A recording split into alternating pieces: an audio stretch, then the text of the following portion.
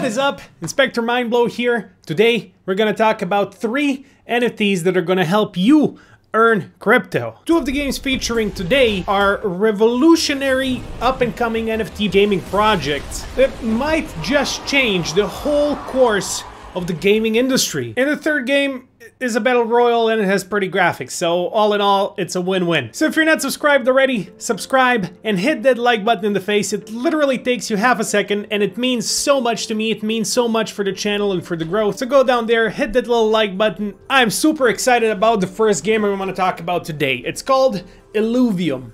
And let me elaborate. Let's start by watching the trailer together and see what the graphics are like, see what the gameplay is like.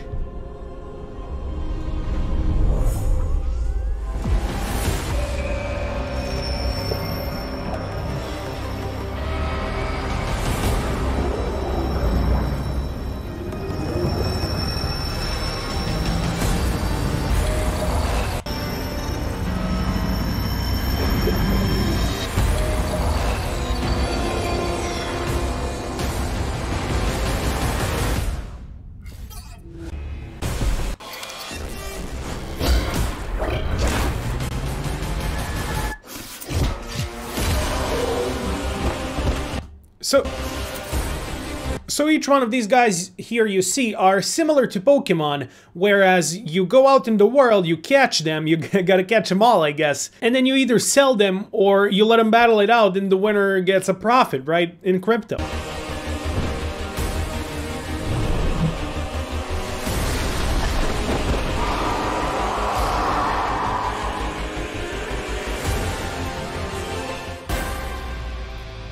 Illuvium. Fight for E. Look, I gotta say, breathtaking. Graphics look freaking phenomenal. If the game plays like it should play, it's definitely gonna be a big win. Now, why is this game so revolutionary? What's new about the Pokemon concept? Well, there is so much new here. First of all, this is a DAO, a decentralized autonomous organization. So it doesn't have a hierarchy. It doesn't have a boss. It doesn't have the normal business structure. It has the new business structure. So explained very simply, what is a DAO? A DAO is like a vending machine ordering its own products after it gets empty and then paying on its own for said products. And then people staking the coins for said vending machine vote for which items are gonna go on the shelf next. Pretty much, that's like very simply explained.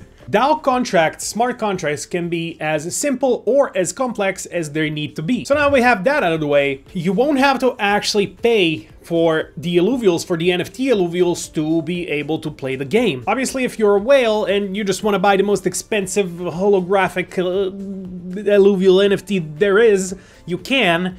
And hopefully there's going to be matchmaking where those kinds of whales will fight similar kinds of whales, and people who want to play for free get to fight people who also play for free, so it all kind of makes sense in a matchmaking perspective, right? If you want to play for free though, you can, obviously. You'll be able to go out in the world and catch tier 0 Illuvials for absolutely free. Then you can sell them to lazy whales who just don't want to grind. So there's also a couple ways to earn money for completely free. Then you don't have to even sell them, you can let them battle it out in the arena, and as you win battles, you also earn crypto, their native coin, aka ILV. So soon they will have their own decks, you'll be able to buy land, and so much more. Pretty much all of the fees from all that go to a sort of pool inside the smart contract, and said pool is going to buy up the ILV tokens at some points predetermined in the smart contracts, keeping the buying pressure very high and discouraging people from selling their coins. But apart from the buying pressure, a certain percentage of said pool will be delivered to the staking holders. So there's 7 million coins right now, and there will be 10 million coins in total. Started a few months ago, and the staking will end. The staking started a few months ago, and the staking will end in 3 years, 2024. So until then, you can freely stake your ILV tokens. One of the founders of ILV, of Illuvium, had to say about them being a DAO. As the founder or the co-founder or whatever, don't have the power. The power goes back to the players, and not just the governance model, which I'll go into, but as you're saying, we built this, the tokenomics and the way that the revenue mechanics work. All of the different functions in the game where you spend money on, whether it be traveling to new regions, curing shards, your exchange fees, enhancements, all of these different little things that that people are putting money into go into a vault, and then that vault will every now and again it will buy ILV off the market, which creates this enormous buy pressure for and it's literally in the liquid markets of either sushi or whatever. Amazing. Just sounds freaking amazing. I for sure want to make a more in-depth video about this because Illuvium definitely deserves an independent video on its own. So we'll do that probably this week, so be on the lookout for that. But going on to game number 2. Now the Sandbox is looking like a Minecraft type game where you'll be able to own virtual plots of land, and people are already buying land like crazy. The Sand token is already popping off, $0.8 right now with a market cap of over $700 million, fully diluted market cap almost $2.5 billion. Obviously in total there's almost a billion Sand tokens with a total supply of 3 billion, so only 30% have been minted so far. Now let's not talk about the tokenomics too much, as I want to keep this more gameplay style based. I gotta say, as excited as I am for Illuvium, the Sandbox seems like a very, very interesting project. It's totally different from Illuvium, right? Illuvium is more like a Pokemon style based game where you have the 3D world, but then you also have the sort of 2D slash 3D arena style battles. But in the Sandbox, it lets people create their own games. That's totally different, right? All the games that are going to come out are going to be totally different from one another, and hopefully all of them are going to succeed. Many of them will, for sure. But basically what the Sandbox allows you to do is create all these little creatures and structures and everything and make them an NFT and then sell them on the market for Sand tokens, while also being able to own virtual plots of land that you also pay with Sand tokens. Wait, is this God?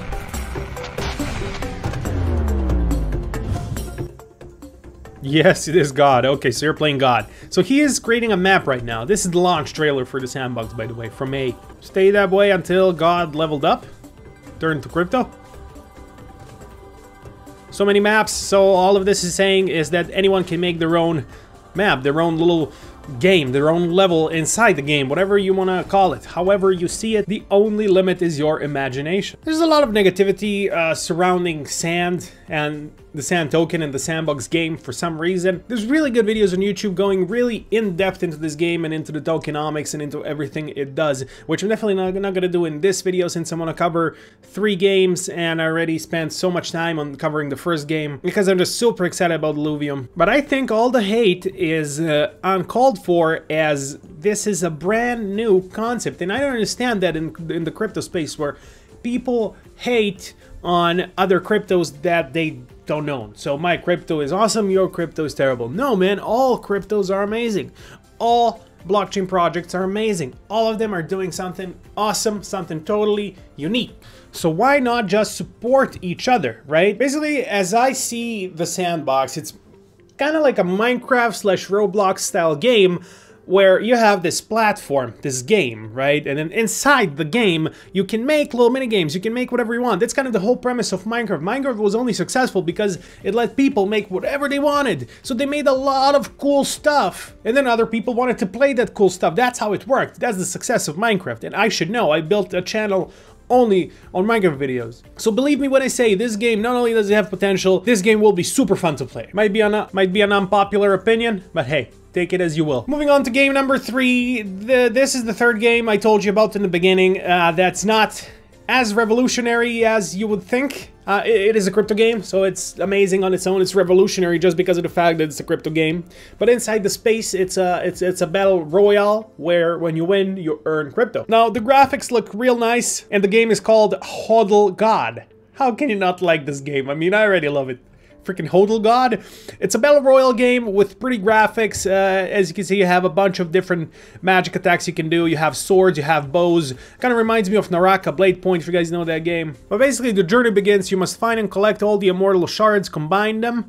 After the ritual is complete, a quest for only the most worthy warriors you must embark on. If successful, you will be one of the very few to call themselves one of the immortals. So I think this means when you win the battle royal, Good luck on your endeavors, and may the gods be with you. So for those of you who don't know what a battle royal is, it's basically 60, 100 people, doesn't matter how many, get thrown into an arena. The last one standing, the last one to live is the winner. And you can play this game right now, start earning crypto right away.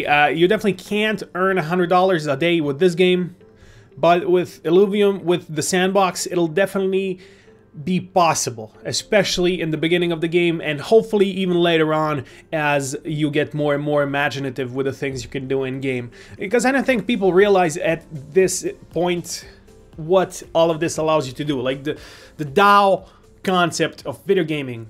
A video game being a DAO is amazing on its own. The main problem with video games right now is the whole hierarchy process, and from microtransactions to all the other stupid stuff that's destroyed so many games over the years. Imagine, just hypothetically, let's say a game you really like. What do you like? Do you like to play FIFA? You like to play NBA? You like sports games? Or maybe you're more into the Battle Royale. You like Fortnite, PUBG? Or maybe you're more into the MMO space, like World of Warcraft, Elder Scrolls Online. Doesn't matter. Whatever game you like, and probably at some point you were like, I just wish it had that one feature, man. They just don't want to do it. It's not profitable for them. In a DAO, you can make that suggestion. If you're a stakeholder, you can make that suggestion, and the whole organization will listen to you, consider it, and if it's a good suggestion, they will take it. So that's a DAO for you, ladies and gentlemen. Thank you for watching, and I'll see you next time. Peace.